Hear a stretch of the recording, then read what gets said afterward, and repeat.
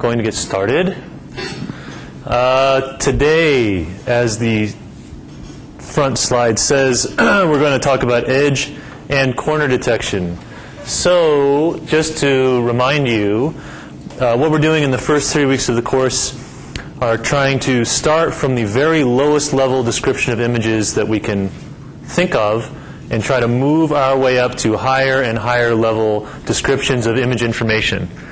And in practice what that means is that we started out really thinking about the low-level image signal and how it can be thought of as being composed of components that are basically sinusoidal curves. We talked about that. Then we talked about how to remove fluctuations in imaging data that we're referring to as noise. So now we're going to move up a little tiny itty-bitty bit higher on this semantic hierarchy to talk about actual structures within images. So noise is not necessarily a structure. It doesn't necessarily correspond to anything physically real. Edges and corners may actually correspond to actual real things in the actual real world. So what do we call edges? Edges are basically sharp changes in image intensity. So quick changes over the course of space from very, very dark to very, very bright, or very, very bright to very, very dark. So if you take a photograph like this, you probably have your own intuitive notion of what an edge is. You could probably take the photograph on the left and maybe place a sheet of something clear on top of it and sketch out what you think are the prominent edges in the image. And they're shown on the right there. We'll talk about this in the next slide, but some of them correspond to the boundaries of the object and some of them don't.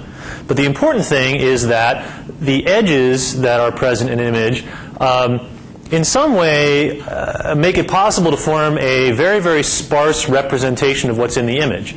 I can take all of the pixels in this photograph, reduce them down to basically black or white, and reduce them down to only a very, very sparse number of pixels that actually have any information in them, and you still get the key idea of what is in the image. So in images, especially black and white images, edges can be used to reduce the amount of data that's present in an image tremendously without really losing much about what is in the image itself. So this is why edges are interesting things to think about. Now let me just restate that not all of what we're calling edges come from the boundaries of objects. So if you imagine a silhouette, there's basically an edge between, let's say it's a silhouette of someone's face. There's basically an edge between what's inside the face and what's outside the face. And that's what all the edges are. Well, it turns out that edges can arise from all sorts of different things. So one of them is called a depth discontinuity, which is another way of saying that where an object stops and the background starts, you're going to get an edge. There's also this thing called surface normal discontinuity, which technically is not the boundary between where the object stops, but where it starts to point in the other direction, away from the camera. So it's a surface normal discontinuity. There's also changes in color that can lead to edges. So if you have black print on a white background, there will be an edge between the letter and the background, even though it's not a physically separate background. They're all part of the same object. And then if you take this photograph with any kind of lighting, there might be a cast shadow. And the shadow itself may lead to an edge, even though it's not actually a physical object. It's just an effect of the lighting. So edges can be caused by all sorts of different things, but they can be used as, again, a kind of a sparse, very concise descriptor of what's in an image. So the big idea here, or there's a couple of them, I guess, is that basically finding edges in images involves a trade-off between detection and localization. So we talked a little bit last time about localization and how isotropic smoothing with a Gaussian filter is useful because it can remove noise, but it also has a drawback, which is that it makes edges less localizable. So I'd like to remind you of the example where you have an edge that goes from perfectly black to perfectly white. And if you smooth that thing with a Gaussian filter, then basically the edge is no longer goes from perfectly black to perfectly white. It goes from black to gray to gray to gray to gray to less gray to less gray to white. And that's another way of saying that there is no one single point in space anymore that you can identify as being the boundary between the black region and the white region. It's blurred. So there's a trade-off between being able to detect edges and being able to localize them. And what I'll show you in what follows is that we basically can think of the image signal in 1, 2, or 3 dimensions. I'll show you the examples in 1 dimension. But we can think of the image signal as being a function. And what we're going to do to detect edges is differentiate that function and look for certain properties in the derivative. So we differentiate the signal to look for edges, but we also have to smooth this signal to remove spurious edges. So it's very easy to detect edges that are not actually there, that don't actually correspond to real physical objects or to actual events in the image. So to get rid of those, you smooth the image, but then you lose your localizability. So that's kind of the trade-off. One of the neat things that has happened in this field is that this happened maybe, 40 years ago or so. People realized that both of these operations can be performed at exactly the same time in one single unified operation through convolution. And I'll show you how that works. And finally, towards the end, we'll talk about corners. And corners, you all know what a corner is. So in image processing, you think of a corner as being where two different edge directions are present in the same place at the same time. So if there's a corner that's at a right angle, basically what you're saying is that there's edge in this direction and edge in this direction. So two dominant edge directions, aka gradient directions. And there's a very common algorithm that has kind of taken over as the industry standard for detecting corners that is based on this principle. That what you're looking for are two distinct, prominent edge directions in the same place. And you're going to call that a corner. Okay, so I mentioned that what we do is we think about the imaging data as being like a function. And we want to differentiate that function. Well, the derivative of the image signal basically tells us how sharp an edge is. And one of the things we've been talking about already is that it's a useful thing to mathematically think about imaging data as being continuous functions, but in real life, everything is actually discrete. You don't have a continuous function that comes off of your camera that tells you what the brightness of the pixels are. You actually get a discrete set of pixel intensities at discrete locations. So when we apply differentiation in the discrete domain like this, it can be approximated by finite differences, which can be implemented as convolution. And in what follows, we'll talk about how that works. Okay, so hopefully you have all taken at least a quarter of calculus, and probably one of the key things that happened in one of those courses was that you talked about taking the derivative of a function. So if you have a function f, and you take the derivative of it, it's defined as this thing, basically how much the function changes over a particular change in the domain, and what the limit of that is as the change in the domain goes towards 0. So it's the limit of infinitesimal change in a function over an infinitesimal change in a domain. Now, let's say that we are in the discrete domain instead. So we want to approximate taking the derivative over a discrete domain. And in particular, let's say we do the very simple thing of simply setting delta x to 1. So, so one thing you can do actually is in the discrete domain, approximate this thing by the thing that's below it, which basically says that you look to your left and you look to your right and you take the difference of those things and divide by 2. And that's your approximation of the derivative in the discrete domain. So if you look at this formula that's a discrete approximation to the derivative, and remember what our formula for convolution is, you can actually replicate this operation by convolving with a filter that looks like this. So, and just to kind of tell you how this works, you basically take this would be f of x plus 1. This would be f of x minus 1. So you're going to multiply those things, this minus 1 times the f of x minus 1 to get that negative. You're going to multiply this guy times 1 to get that.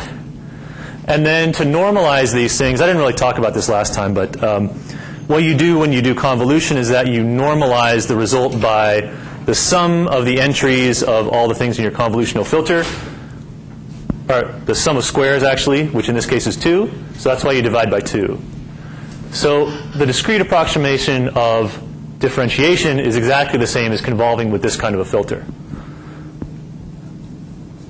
Alternatively, you can also approximate it in a very slightly different way by, instead of taking finite differences in both directions, just taking finite differences in one direction. That's what this is called, approximating the derivative using finite differences.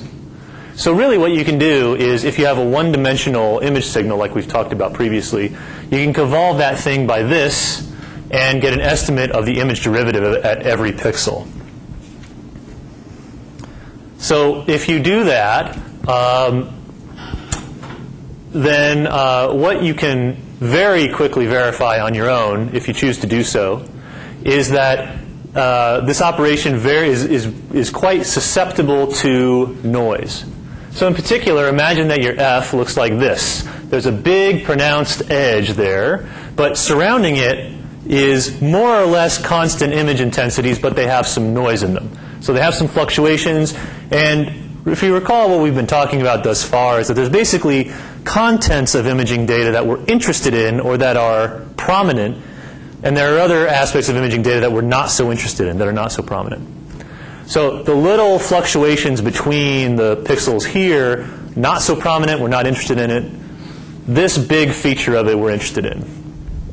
And yet, if you take the derivative of that using that finite difference formula, you'll get the result below, where every location plots the derivative of the corresponding location on the top. And what you should be able to see is that if you were trying to use the thing at the bottom to detect where that big edge is on the top, it's going to be hard. Because basically all of the little fluctuations on the pixel values give you a big whopping derivative, and so does the big one. So just using the thing at the bottom makes it very, very difficult to actually be able to tell where that edge is in the top. And that's the name of the game, is to start with imaging data and detect where the edges are in it. That's what we're trying to do right now.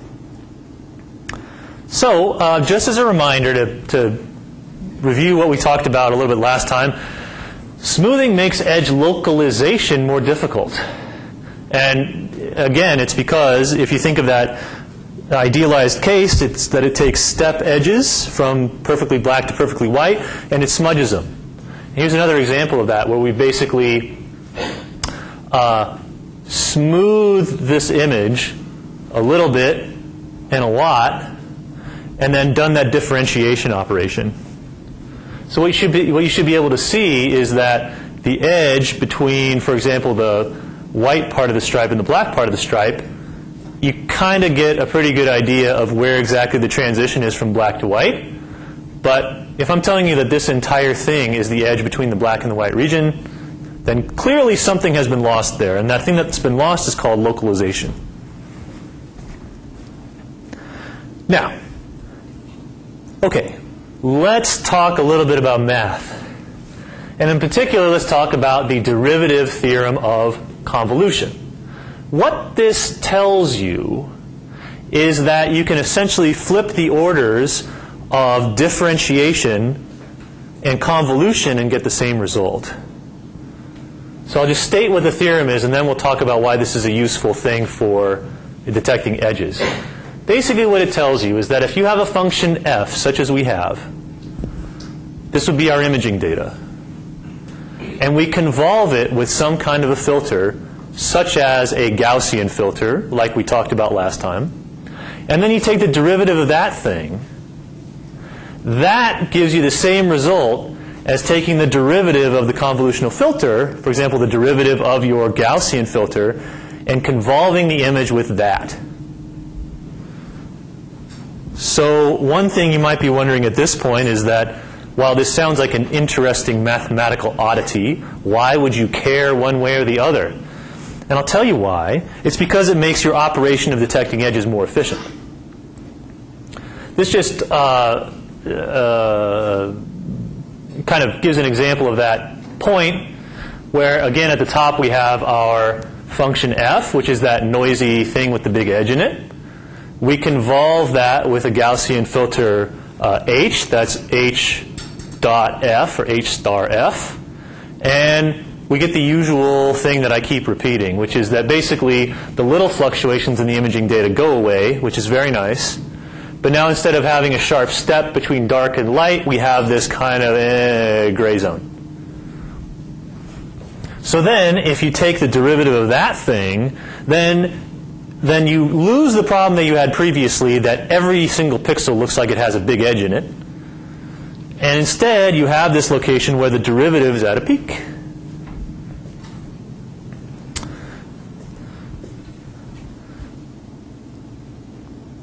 And so what you would do in practice is, if you were going to do this, first smooth the image, then take the derivative. First smooth the image, then take the derivative. What you would end up with is a result that tells you that basically that the edge could be right here, but there's actually a zone that all looks fairly edgy. Now, going back to that convolution theorem, instead, what I can do is start with my original image and then convolve with the derivative of the Gaussian filter. So, in case you didn't know what it looks like, this is what happens when you take one of those bell curves and take the derivative of it. It looks like so. It's got a high part and a low part. And it almost looks like one cycle of a sine curve, although it's not exactly what that is. And it turns out that if you convolve the image with just this guy, you get the same exact result as if you had smoothed and then differentiated. So this is why the convolution theorem, the derivative theorem of convolution, I should say, is a useful thing, because what I did here was I had to scan the image with one filter, my smoothing filter, and do convolution, a bunch of multiplies across the whole image.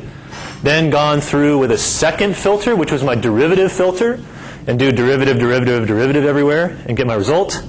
Here, I've knocked down the number of operations from 2 to 1. So now I only have to convolve the image with one filter, which is my derivative of Gaussian filter. So that's why the convolution theorem is, or the derivative theorem of convolution is a useful thing in practice. Any questions about this? Okay. Now, let us take a step, as we have done in, at least in the one previous lecture, from one-dimensional images, which are basically like strips of images, like we talked about, to 2 dimensions. So what happens when you go from 1 dimension to 2 dimensions is that there is an additional aspect of edge information that is useful to know. Not only do you have transitions between dark zones and bright zones, but also those transitions have an orientation to them. And here are some examples. You can imagine your edge being a vertical one, which is another way of saying that the sharp transition from dark to bright goes in this direction. Here is a what I would call a horizontal edge, where the transition goes in this direction. And similarly, you can imagine, you can conjure up any imaging data where this transition from dark to bright can be in any arbitrary direction. And so in 2 dimensions, and also in 3, the orientation at which these edges come in could be an interesting thing for you to keep track of. And when it comes to corner detection, it will be. So the way you actually detect this orientation of edges is you first do what you would do in 1 dimension, which is convolve the image with a derivative of Gaussian filter. Now, in 2 dimensions, there are 2 derivative of Gaussian filters, one of which detects edges in the x direction, the other one in the y direction.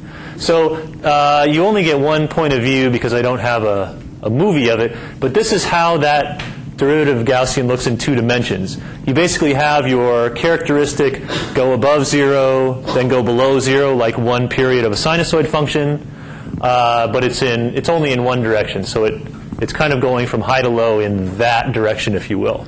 So you can orient this thing in any direction you want, and what you can do is orient it one way so that the high and low bumps are oriented like this, and convolve the image with that, and then orient it 90 degrees off from that and convolve the image again. So that's basically stating what I just said here, which is that you have two derivative Gaussian filters oriented 90 degrees off from each other. So the edge orientation can be determined by the relative magnitudes of those derivatives. And in particular, one way you can think about this is to take the case of a 45-degree angle edge. So what will happen here is that the response from the two derivative Gaussian filters will be kind of at medium magnitude. So that tells you that there is a component of the edge in the x direction and a component of the edge in the y direction. Meanwhile, the x version of the filter will be the only one to respond to this kind of edge, which you see here, and the y version of the filter is the only one that will respond to this kind of edge, which you see there. So this is just another way of saying that it's not just the magnitude or the degree to which a pixel looks edgy that is important, but also the orientation of the edges, which is not that hard to calculate. Okay, so here is another trick that we can do to detect edges that are in any old orientation using one operation. Now, how can we find edges that are at multiple orientations? Well, for one thing, we can, and let's say that we are no longer interested in what the orientations of the edges are, that we just want to detect them, yes or no, at any orientation that they may appear in. So what we can do is look for edges by finding maxima of this derivative here, which, again, let me just restate that you can do that in one operation. Now let's see. The maxima of functions are where their derivatives go to 0. And so maxima of the first derivative of the image, or the first derivative of the smooth image, are going to be where the second derivative of the smooth image goes to 0. So you can equivalently think of looking for maxima in the first derivative here, or finding 0 crossings of the second derivative. In other words, places where that second derivative goes to 0. It's exactly the same operation to look for maxima of the first derivative and 0 crossings of the second derivative. And this, again, just all falls out of what you've learned in elementary calculus. And just showing an example of that, again, with the same exact input data there, this is what happens when you take the second derivative of your Gaussian bell curve. The first derivative looks kind of like a period of a sine curve. The second derivative kind of looks, it's often called the Mexican hat operator because it kind of looks like a Mexican hat, a sombrero. It's got two positive parts on either side and a big dip in the middle. So what you will find if you convolve the image with this guy is basically the same result that you had earlier, which is that the 0 crossings of this thing are where the edge is. Or in other words, the 0 crossings of this second derivative here correspond to the maxima of the first derivative. So this, again, all just falls out of calculus. Now, one thing that might not be entirely clear is why it would be advantageous to use the second derivative operator versus the first derivative operator. And the reason why is that in 2 dimensions, the second derivative operator is what's called radially symmetric. There isn't a second derivative in the x direction and second derivative in the y direction. They're the same. So again, what I've told you is that basically there's one first derivative of Gaussian filter for the x direction and a different one that's 90 degrees rotated from that for the y direction. Well, the second derivative of both of those looks like this. It really looks like a sombrero kind of turned upside down. So what that means is that we've again done a little trick to reduce the amount of computation we need to do if the only thing that we're interested in is locating the locations of edges and not their orientations. All we need to do is to convolve our image with this second derivative of Gaussian filter, and look for zero crossings. Before, what we had to do is convolve with the x direction first derivative of Gaussian, then convolve with the y direction first derivative of Gaussian. But now we've reduced those two convolution operations to just one, which is the second derivative of Gaussian filter. And by the way, there's an interesting fact that you can actually get a pretty good approximation of this second derivative of Gaussian operator by taking two Gaussian functions, not the derivatives but the original function, one that's a little bit fatter than the other one, and taking the difference of them. It's called a difference of Gaussians. However, usually what you'll find a lot is that instead of people saying we convolved the image with a second derivative of Gaussian function, they'll say we convolved it with the Laplacian of Gaussian.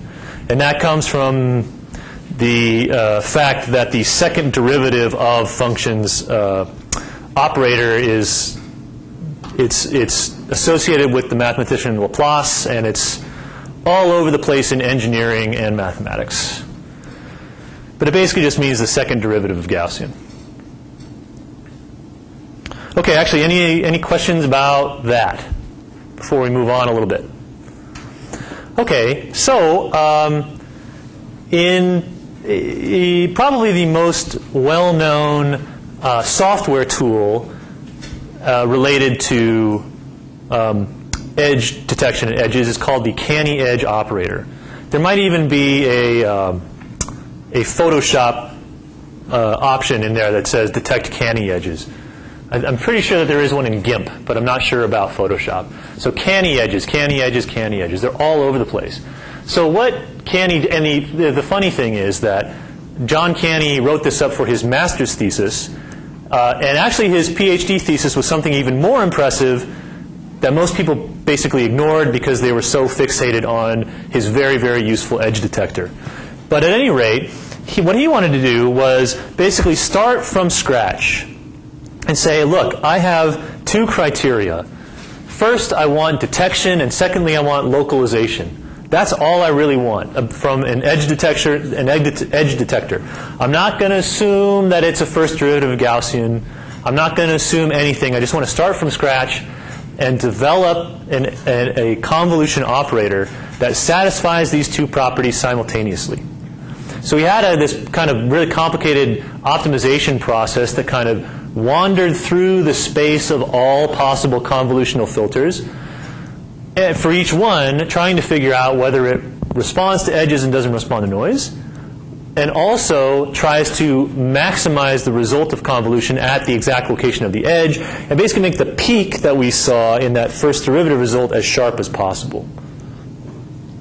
And it turned out, not sure exactly why, but it turned out that the result of this operation was something that looked an awful lot like a first derivative of Gaussian filter. So he used that to justify the idea that for his software tool, what he's going to do is convolve images with first derivative of Gaussians as a first step. So he does the thing that we've been talking about, which is convolution with first derivative of Gaussian filters. Then, and this is basically the reason why his software or his algorithm went from a useful thing to a ubiquitous thing, is that he started with this initial idea of convolution with a first derivative of Gaussian filter, and then added tricks on top of it. And the tricks are what really make it sing. And one of these tricks is called non-maximum suppression. So imagine that we have an image like that I'm not showing you, and that you have convolved them with this first derivative of Gaussian filter in the x and y directions, and you get the result on the left. And what you have done furthermore is for each one of your pixels, you have defined an edge orientation. Again, by comparing the relative magnitudes of the response to the x-oriented first derivative of Gaussian and the y-oriented first derivative of Gaussian. So each one of those will give you an edge orientation like this. So what you can do is basically walk along these directions and determine whether you are the most edgy pixel in that direction. So imagine if you are Q and you know that your edge direction is in this direction, what you can do is look to your left and look to your right and kind of look in both directions and determine whether one of your neighbors on either side is a stronger edge pixel than you.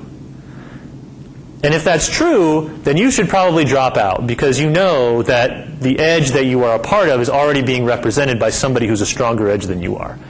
That's kind of being represented up here at the top, where if you're Q, you can tell that the response of those edge detectors filters is stronger at R and weaker at P. So what would happen then is that each pixel would make a decision about whether it's the strongest edge pixel, and we'll basically remove Q and P from the set of pixels that you're going to call edge pixels. So that helps to sharpen up these edges. Another way to think about that is that you're basically eroding the edges from the edges. That's not very clear, but there's sort of the boundary of these edges is going to get skinnier and skinnier as you remove more and more of these pixels that are kind of edge-like, but not the maximum edge. Non-maximum suppression. Also, it's just known more simply as thinning. Another trick is called hysteresis, which sounds complicated, but it's not. So what you do for hysteresis is you consider not thinking about each one of your edge pixels as being an isolated entity unto itself, but you think of them as being part of an extended contour of edge pixels.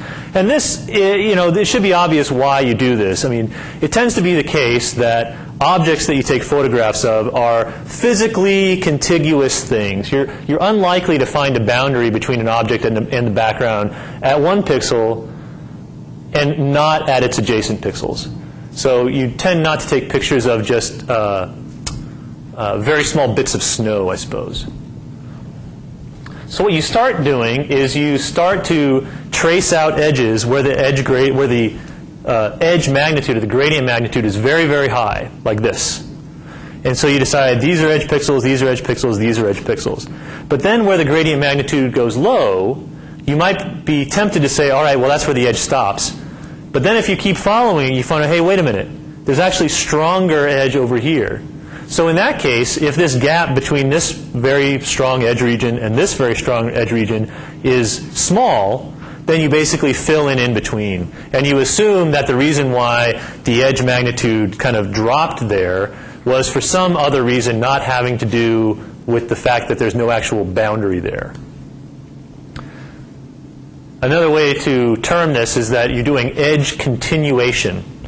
That you're taking short edges and you're continuing them in directions that you think they go in. So here is your prototypical image. On the top right, you see basically the gradient magnitude, which is the sum of squares of the two first derivative Gaussian results. Then, if you threshold that simply based on that gradient magnitude, you'll see what some of the problems are, which is that basically all of the stuff on the top of the hat goes away because the gradient magnitude kind of barely dips below whatever your threshold was. And there's numerous examples in here of edges that kind of really ought to be there, but you have thresholded them out of existence. But then if you do the non-maximum suppression and this continuation thing, you'll notice a couple of things. First of all, at least some of the hat has been filled back in. This is another one where basically you've started with a short set of edge pixels and it's kind of been continued out. And also you'll notice that all of the edges have gotten thinner too. And that's from that thinning step where you look to your left and you look to your right and you decide whether or not you are the strongest edge pixel on that line.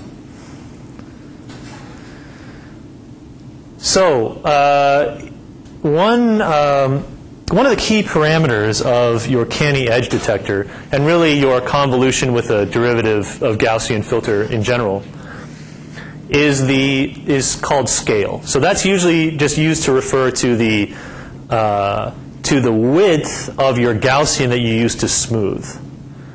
And again, we'll go back to our trade-off that we keep talking about, which is that as your Gaussian filter gets wider and wider, you're going to remove more and more noise. You're going to make the image more and more smooth.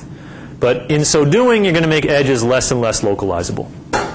So this shows the results for two different widths of that Gaussian filter. And what this does is effectively put constraints on the scale of edges that you can detect. And what I mean is, if you look at these vertical stripes here, the frequency of those stripes, how frequent they are in space, is very fast. They change from dark to light very quickly with space.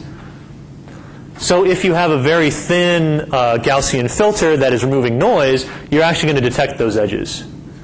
But if you make your Gaussian filter wider, you're not going to detect them hardly at all. I'm not sure why these three were detected and not the other ones, but never mind that. And just in general, if you look at this image next to this one, you'll notice that there are finer grained details detected on the one on the left, and it's more of the rough gestalt of what's going on is detected on the right. I should mention, by the way, that one active area of research nowadays is so-called scale invariant edge detection, or detection across scales. And it's trying to find ways around this, what seems like an innate problem that you have to basically pick a set of image scales that you are interested in. So you either have to decide that you're interested in the fine-grained stuff or decide that you're interested in the broader picture.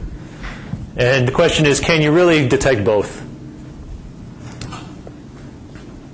Okay, so homework 1 is on the web page, so please start.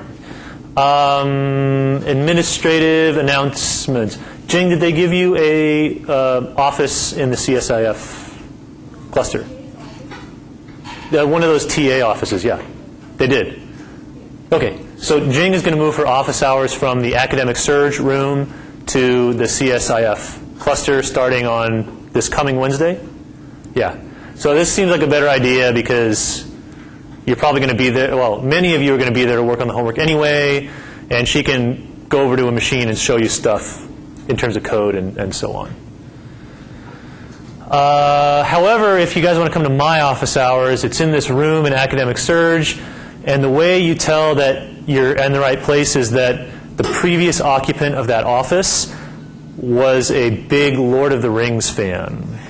So there is not one poster, but there is an entire collage of Lord of the Rings related photographs that cover almost the entire top of the door, which is great because all the other doors are perfectly blank. So that's how you know you're in the right place. There's like a Liv Tyler area and an Ian McClellan area, and it's really something. It's really something. Okay, are there any questions about administrative type things? Yeah. The microphone, please. Are ITK and CMake on the CSI machines? All of them?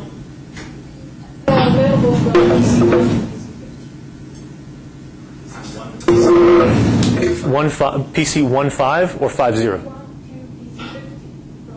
Yeah, right. But PC 5.0? Yeah. Okay. So I'll just say that into the mic. The ITK, VTK, and CMake are available on all CSIF machines from PC 1 to PC 50 for you to use.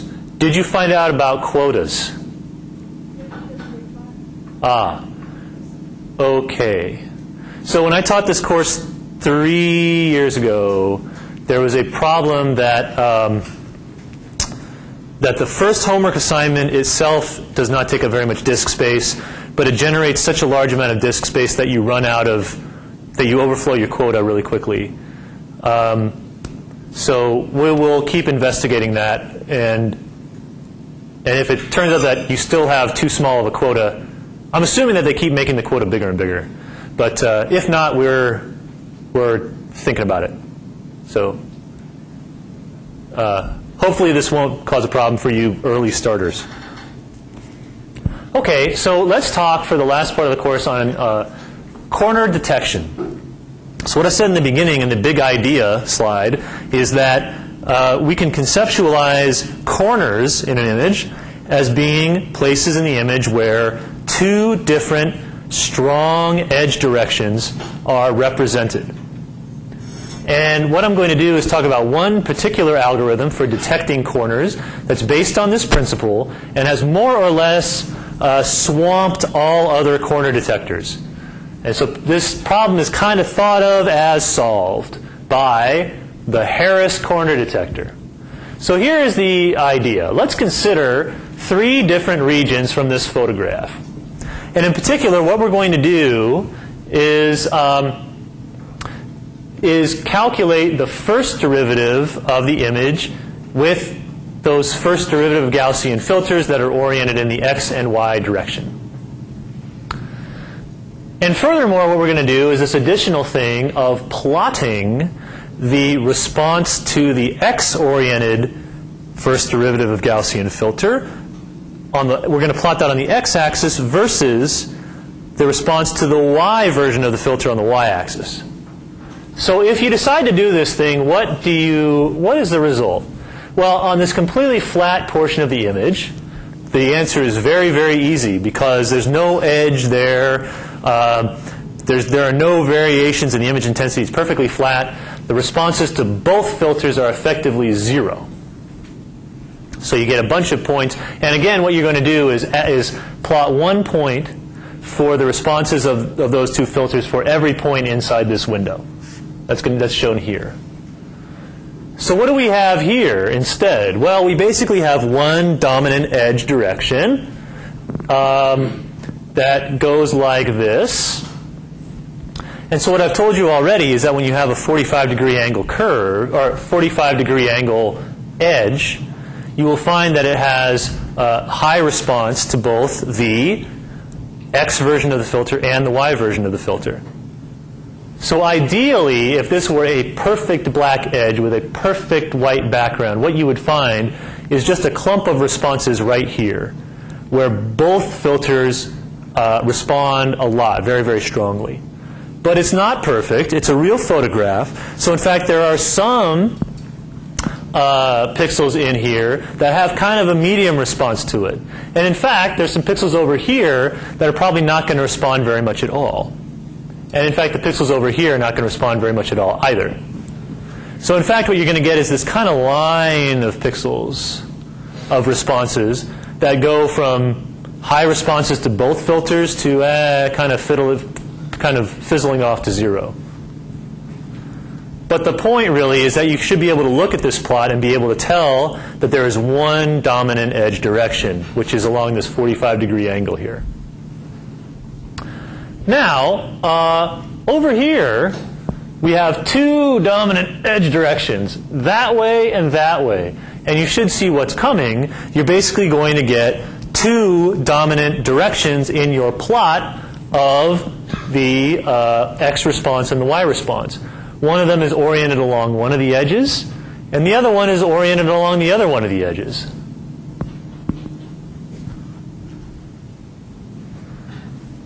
So let's see. If we had a tool that allowed us to be able to figure out whether we had 0 dominant directions, 1 dominant direction, and 2 dominant directions in a 2-dimensional plot like this, we could easily differentiate flatly shaded regions from regions that have 1 edge to regions that have 2 edge directions.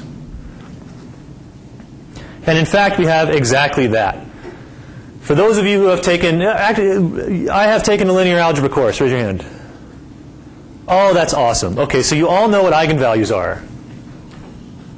Good. Okay. So if you have this 2-dimensional distribution of data and you take its eigenvalues, you will find no large eigenvalues. If you have this 2-dimensional distribution of data and you calculate its eigenvalues, you should find 1 large eigenvalue. And with this case, you should have 2 large eigenvalues. That's excellent. So all the Harris corner detector does is calculate this 2-dimensional plot at every location in the image and calculate eigenvalues. And if you have 2 large eigenvalues, you have a corner. That's all it's doing. And if you have 1 large eigenvalue, you have an edge. And if you have no large eigenvalues, you have a flatly shaded region. And that's just repeating itself here. no large eigenvalues, one large eigenvalue, two large eigenvalues, and if you are interested in what the orientations of those edges are, you look at the directions of the associated eigenvectors.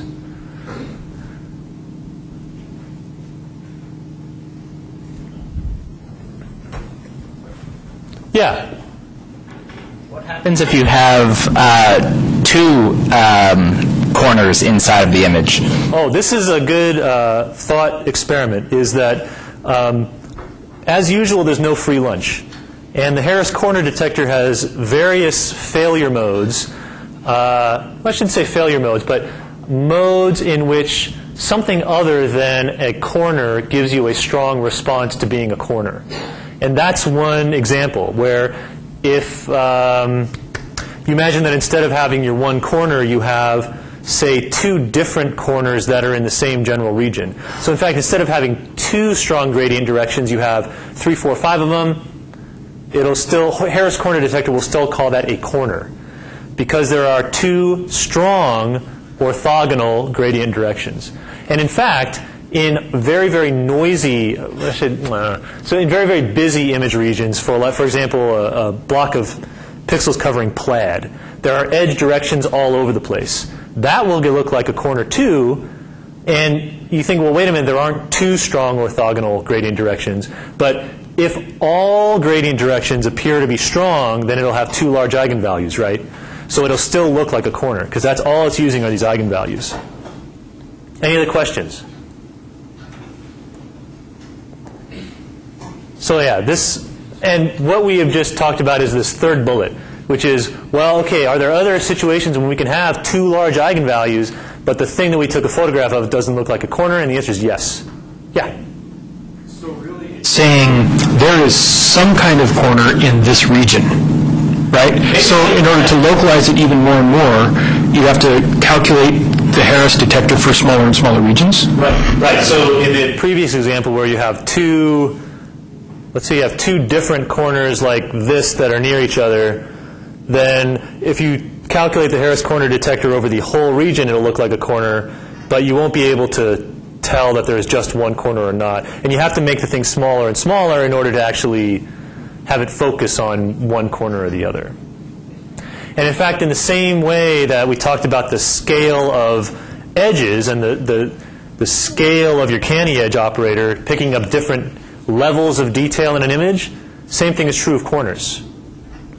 That you can apply this thing over large windows and small windows, and with very wide first derivative Gaussian filters and very narrow ones, and get different corners at different levels of detail.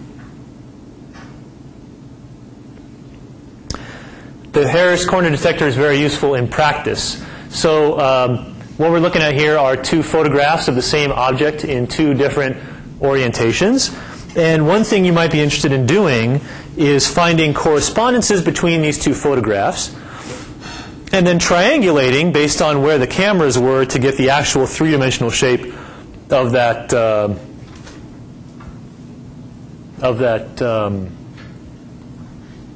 cow, I guess. I was going to say giraffe, but then the spots threw me off. So here is what happens when you apply the Harris corner detector to both of those. And basically what you do is, to get one number out of your two eigenvalues, is that you take the sum of their squares together, and you normalize them somehow. Don't worry about how.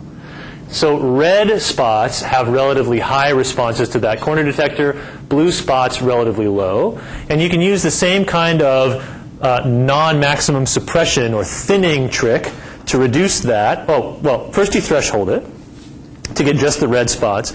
And then you can do the similar non-maximum suppression trick to reduce big blobs of high responses down to single responses. And if you do that, you get this, where each one of those dots corresponds to a corner in some sense, even though, as we've said, they're not necessarily corners in the usual sense of the word. And hopefully you can see this is a good exercise for you to go over on your off time when you are reviewing these slides at home in the PDF, is to zoom in and evaluate for yourself the degree to which there are corresponding locations on this image where you get one of these corners compared to a corresponding location here. And I think that's a pretty good one. So you get one there, and you get one, well, you get two there, really. Similarly, on the legs, you should see similar locations on the legs, getting corners on the both points of view. So finding correspondences between images is kind of one of the, I alluded to the fact that you can use it for reconstructing the 3D shape of a thing. It's also used all over the place. And Harris corner detection can be one way of isolating corner-y or interesting looking locations in the image for that purpose. Okay, so linking them up in the contours. So you can go even further than that hysteresis idea to actually extend contours based on your preconceived idea of how straight they are and how far they should go. That's called contour linking, but we're not really going to get into it. Skip that. So just to summarize, again, to detect edges, you're talking about trading off between smoothing an image and differentiating. In other words, convolving with a Gaussian, convolving with a filter that gives you a derivative. And you have the usual localization versus false detection trade-off. And you can do all of that stuff in a smaller number of convolutional operations in practice if you use that derivative theorem of convolution. And to detect corners, you simply look for regions that have more than one dominant gradient direction. Any last-minute questions? Okay. Discussion is next.